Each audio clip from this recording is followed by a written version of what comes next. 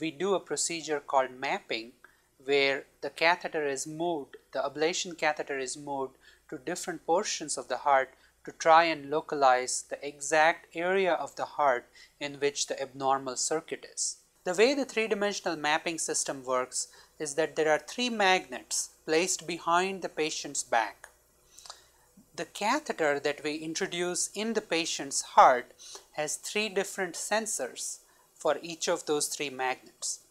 It functions similar to a GPS, a global positioning system, where the catheter is localized in the X, Y, and Z planes on the three-dimensional map of the heart.